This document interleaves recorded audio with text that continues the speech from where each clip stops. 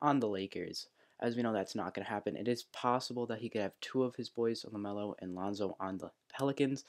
LaMelo being a prospect in the draft, the Pelicans having a lottery pick, depending on how the season goes. So 2 out of 3 is impressive, but let's just see it. Time is definitely running out for Jello if it is not already empty. Jello made it to the G League, which is still good to have 3 kids very high levels of basketball, but that is not what he said. He said on the Lakers, and that is definitely not going to happen. Banners are coming on the fact that I got 2 more sons, and when they all here, help is on the way. Don't worry about it. They're all going to play for the They're Los all going Angeles to play for the Lakers. Welcome to the new Big Three, the Ball era. Here's one that's a little bit different. He said no back-to-back losses for the Lakers. He said this after when they were 1-2, having confidence. They went into their game against the Wizards on October 25th of Lonzo's rookie year, and they won, improving to 2-2. While this was accurate at the time, the Lakers did have several back-to-back losses later in the season, so it held true for the present, but it did not go on in the future. Let's look at another one. He said the Lakers were going to win 50 games to make the playoffs. That obviously did not happen. He also said the Lakers weren't going to trade Lonzo. So that's really it for some of his failures. Let's take a look at his accurate predictions. He is right about speaking it into existence on several things. He spoke it into existence that Lonzo was going to be a Laker. Lonzo, the man out of UCLA, grew up in the area, California, and born and raised. Makes sense for that he was going to be a Laker. Many people thought, in hindsight, seeing that De'Aaron Fox might have been the better pick for the Lakers, and it might have ended up him staying on the team and not getting traded. But Lavar did call it. Lavar said Lonzo was going to be a Laker.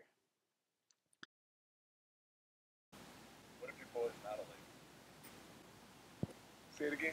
What if your boy is not a Laker? Let's slow it down. What if he's not a Laker? So you could he's going to be a Laker. But what if he's not? But he is. Let's look at another one. Lavar also called LeBron to the Lakers. At the time, this was not something that people thought was going to happen. It was not something that people would see at the time. LeBron was in Cleveland, but as we know, this ended up happening. And although LeBron did end up being the downfall for Lonzo in LA, ended up shipping him off for Anthony Davis, but Lavar did call it, and he did speak it into existence that LeBron would join his son on the Lakers.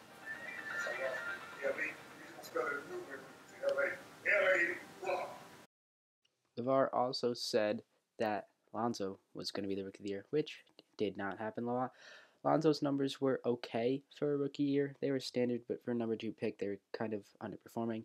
Compared to other Rookie of the Years in the past, players like Malcolm Brogdon and Michael Carter-Williams have had stats that aren't as good as Lonzo's, but Lonzo was a number 1 pick, and it was definitely very hyped. He ended up losing to Ben Simmons, who was technically not a rookie at the time, but Lonzo wasn't even in the conversation. It was between Ben Simmons and Donovan Mitchell. 17 NBA Rookie of the Year betting odds. Oh, they have Ben Simmons as number 1. I bet all my money on Lonzo Ball. But the fact that I don't gamble, I'm not betting on nobody, because I already know Lonzo Ball, Rookie of the Year. And LaVar also called Jello not being able to be a thief.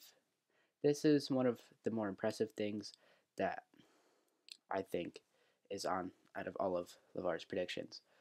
To call his kid say he would be a bad burglar. He did this on one of the Ball in the Family episodes when when LiAngelo was moving to UCLA. LaVar said he wouldn't be able to steal anything. At the time, Jello was trying to move his stuff in, and he was just making lots of noise, and they were struggling. It was a funny moment at the time, lots of lighthearted. No one really thought this would have any effect, but as we know, LiAngelo got caught stealing in China, and therefore ruined his UCLA season, and pretty much started the downfall of him never being a prospect, although he was kind of behind, but behind Lonzo and LaMelo in the rankings prior to this. And one more thing we have is LaVar calling the Raptors to win the final. LaVar was on the Maybe I'm Crazy podcast with Joy Taylor and Brandon Newman. He's been on this podcast before, and in this podcast they talk about the finals because that was what was going on at the time. The Raptors were up 2-1 at this point, but LaVar went ahead and sealed the deal, saying the Raptors would win the title. Good. Before we let you go, really quickly, we are in the finals now. I really like Toronto. I like Toronto all year, but Golden State's got a lot of injuries. Kawhi's playing out of his mind. What do you think happens for the rest of the series? I already told him that Toronto's going to win. Me too. I already told him Toronto's going to win.